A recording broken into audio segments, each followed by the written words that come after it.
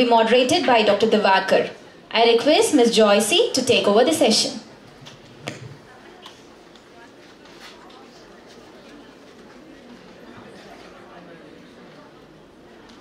Thank you, ma'am. Yeah. Thank you, ma'am, for beautiful introduction. Good afternoon, everyone. I am Joicy, ICU Team Leader. I am going to present about fussy alcoholic patient. I welcome all of you for afternoon session of presentation. All of you had your lunch? Feel sleepy or comfortable? Shall we start? Okay. I will start my presentation with one question. Whether the reason for fussiness in an alcoholic patient is always alcohol withdrawal? Okay, I will tell the answer at the end of my presentation. We'll move on to case scenario. Mr. X, 47 years old, male, got admitted in ICU with the complaints of hallucination, fluctuation in consciousness, difficulties in walking, restlessness and fearfulness. His last intake of alcohol was 20 days before and symptoms started 3 days after stopping of alcohol. On examination, heart rate is 103 beats per minute, blood pressure is 150/90, SpO2 is 95 in room air. CNS found restlessness, fluctuation is consciousness, disoriented to time and place, staggering gait and no other focal neurological deficit. Chest is within the normal limit, per abdomen also within the normal limit. Lab reports. Sodium is 136, magnesium is 2, phosphorus 2.7, calcium is 8.8, ABG is respiratory alkalosis, LFT normal and ammonia also 57, normal range. What do you think about this patient's cause of restlessness? Anyone can guess? Only alcohol withdrawal can cause restlessness? Okay, I will tell the answer at the end of my presentation. Definition of alcohol withdrawal syndrome. Alcohol withdrawal syndrome refers to symptoms that may occur when a person who has been drinking too much alcohol on a regular basis suddenly stops drinking. It is life-threatening condition. Up to 50% of alcohol use disorder patients experience withdrawal symptoms. Pathophysiology. There are two neurotransmitters, GABA and glutamate. GABA is the inhibitory neurotransmitter. Glutamate is the excitatory neurotransmitter. In case of non-alcoholic and chronic regular alcohol use, you can see here, non-alcoholic and regular use of alcohol use, the brain maintains the balance between GABA and glutamate. But in case of intoxication, the seizure is tilted towards the GABA. So CNS depression will be there, patient will become drowsy. At last you can see the withdrawal state, the seizure tilted towards the glutamate, there is CNS excitation. So patient will become agitated and restlessness. After lunch I can see some of you are in this stage. You feel drowsy? No? Sleepy? No? Okay, listen to the section. Clinical features. Minor withdrawal symptom. Within 6 to 12 hours, there is symptoms like insomnia, headache, sweating, mild anxiety and palpitation. Hallucination. Within 12 to 24 hours, there is auditory, visual, tactile hallucinations there. Seizures occurs within 24 to 48 hours. Clonic seizures will be there. Delirium tremens occurs 48 to 72 hours. Symptoms like tremors, agitation, hypertension, tachycardia, fever and sweating. Alcohol withdrawals management. There are two types of management, supportive management and medical management. Supportive management also very important, same like medical management. We'll see what are the supportive management. Adequate hydration, IV and oral, adequate nutrition, monitoring normal level of sodium, potassium, calcium, magnesium and phosphorus, giving supplementation of multivitamins, folic acid, zinc and thiamine, avoid stimulations like noise, light, pain, and psychological support, frequent visiting time for attenders. At last but not least, psychological counseling. Nursing care plan. In nursing care plan, we will move on to nursing diagnosis. Anxiety is the first and foremost diagnosis for the patient. This is one of the symptoms of alcohol withdrawal symptom. Long-term anxiety and stress reduction are the vital parts of the management of alcohol withdrawal symptom. What we can do for anxiety patient, we can give psychological support, allow the visitors to every interval and arrange for psychological counseling. The next one is acute confusion assessment. In acute confusion assessment, patients suffering from alcohol withdrawal syndrome exhibit a lack of clarity in thinking and judgment, confusion and mood changes. So what we have to do? We have to orient the time and place to the patient. We can also allow the visitors to visit the patient, and we have to avoid light and noise, and we have to keep the patient calm and quiet. Third one is risk for injury assessment. Alcohol withdrawal symptoms are the greater risk for injury due to their symptom. The development of seizures also increases risk, injury risk. We have to provide side rails to the patient, provide low cord to the patient. We can give call bell. That's all. Therapeutic target in alcohol withdrawal syndrome. Before going to the medical management, we will see what is the therapeutic target of alcohol withdrawal syndrome.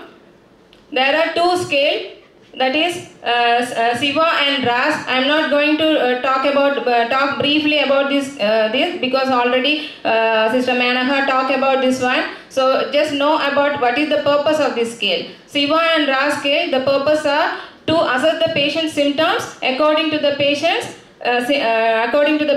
signs and symptoms. And this and we are using sedation to the patient, so we have to monitor the level of sedation and which level we are going to give sedation to the patient. This is the RASS scale, Richmond Agitation Sedation Scale. If you compare the therapeutic target of alcohol withdrawal syndrome scale, 𝗂𝘂 is extremely effort and intensive. It is time consuming. If you talk about RASS, it is easy and simple, less time consuming. So, can you answer which one is better? RASS, yeah. If anyone knows the target rate of RASS? 0 to -1. Well, good, very good. Why 0 to -1 is good? In this stage, patient is calm and alert. And also patient is drowsy. Even drowsy, what will happen? Patient respond to the oral commands. Yes? You see, the target rate is 0 to -1. Okay. We'll move on to fixed dose for symptoms trigger dose. Fixed dose means scheduling the medication according to the timing, OD, BD and TDS. We use this fixed dose in the OPD and the ward. Fixed dose is longer duration of treatment. Because of longer duration, it is higher cumulative dose. Because of higher cumulative, there is more side effect. Because of long duration, patient has to stay long in the hospital. If we talk about symptom trigger regimen, symptom trigger means treating the patient according to the patient's symptoms. Usually we used in ICU. So it is a shorter duration of treatment. Because of shorter duration, there is lower cumulative dose. Because of lower cumulative, there is less side effect. So finally, the patient can stay shorter stay in the hospital. Medical management. There are two medical management. Medical management, there are two drug of choice, benzodiazepine and barbiturates. We will talk about benzodiazepine. Benzodiazepine diazepam, it's a fast-acting drug. Patient will sedate within 2 to 5 minutes. Long-acting drug because the duration is very long. Doses we can give 10 to 40 milligram IV. The second one is lorazepam. It is delay acting drug. Patient sedated within 5 to 30 minutes. It is the duration is very short. Dose is 4 to 16 milligram. But there is one disadvantage in lorazepam. If because of delayed action of this drug, it may leads to repeated doses unnecessarily. So patient go for intubation. So midazolam is a fast acting. It's sedated within 2 to 5 minutes. We can give 4 milligram every 10 minutes until the patient settle down. Understood?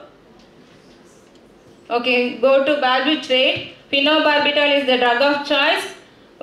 If the patient not exposed to benzodiazepine, so we can give the loading dose 10 milligram per kg over 30 minutes. If already patient exposed to benzodiazepine, we can give 130 to 260 milligram every 15 minutes. So the total cumulative dose is more. We can give more than. We should not give more than 20 milligram per kg. This drug is contraindicated in liver failure. The latest drug we are using in alcohol withdrawal syndrome is dexmedetomidine. That is, the advantages are anxiolytic, analgesic and sedative. Dose is 0.2 to 1 microgram per kg per hour. There is two side effects. One is reduced BP and one is reduced heart rate. But this side effect is not a big issue for this patient because patient already in alcohol withdrawal syndrome in what stage? They have already tachycardia and hypertension. Alcohol withdrawal seizure. So CT brain and MRI we can do to rule out what? Other causes of seizures. Okay. Drug of choice here also benzodiazepine and phenobarbital.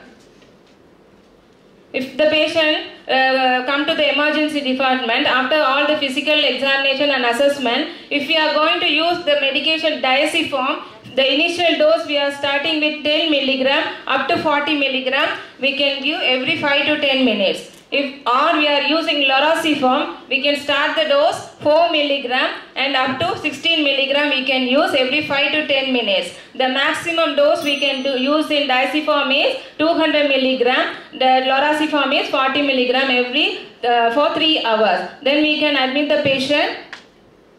And if the phenobarbital is available, we can give 130 milligram and 260 milligram. Then intubate the patient and in the ICU.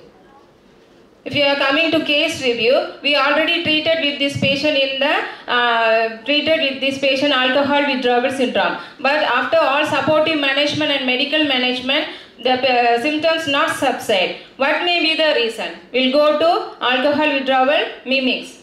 These are the mimics. So can anyone answer fast?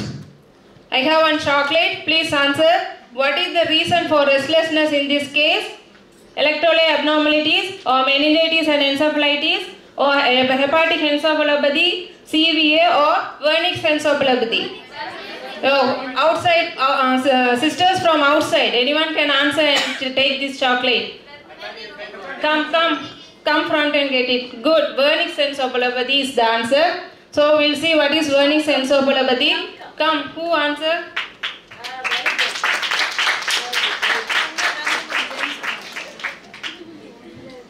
That means you understood my topic. Very good. So Wernicke's encephalopathy is an acute neurologic condition with psychotic manifestation characterized by classic trait of confusion, ophthalmoplegia and ataxia. In our case, there is confusion and ataxia. There is no ophthalmoplegia. It is a disorder which caused by deficiency of thiamine. It affects the central as well as peripheral nervous system. As it can be life-threatening illness, it requires early diagnosis and management. We treated with this patient thiamine, initial 500 milligram IV TDS for 3 days, followed by 200 milligram IV for 5 days. I conclude my presentation. I summarize now. Alcohol withdrawal is a life-threatening and challenging condition. No pharmacological measures are equally important. Non-pharmacological. Benzodiazepine, phenobarbital and dexmedetomidine are the drug of choice. Should not forget alcohol withdrawal syndrome mimics. So all alcohol withdrawal patients need high dose of thiamine.